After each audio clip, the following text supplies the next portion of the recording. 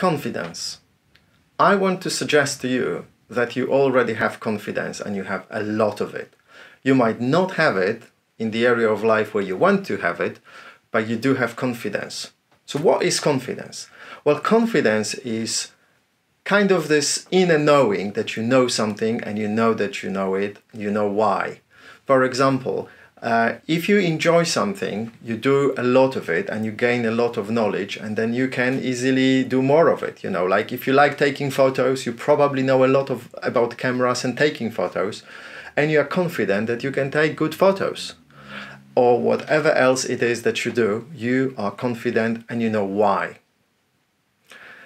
Confidence can also be developed when you realize that you have this connection with the world, with the spirit, so let's call it, with this force. Whether you believe it's God or Holy Spirit or whatever else there is, you can connect to it. And when you develop that connection, or when you realize that you can connect to it, that will give you even more confidence. Let this force guide you and direct you as it has guided and directed thousands or millions of people through the millennia. Very successful people always use this connection with this force, consciously or subconsciously, but they did use it. So develop that connection. Let the force guide you, like in the Star Wars. You know, it sounds like a mythology, some myths, yeah, but this is actually reality. We do get ideas, sometimes intuition, hunches from out of the blue. Use it.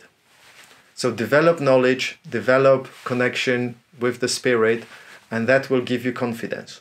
Another thing you might want to work on is your self-image. How you see yourself in certain situations will determine your confidence. So some people are very confident speaking in front of a lot of people, thousands of people, millions of people, doesn't matter, whereas others have difficulty speaking to more than 3 people. Why?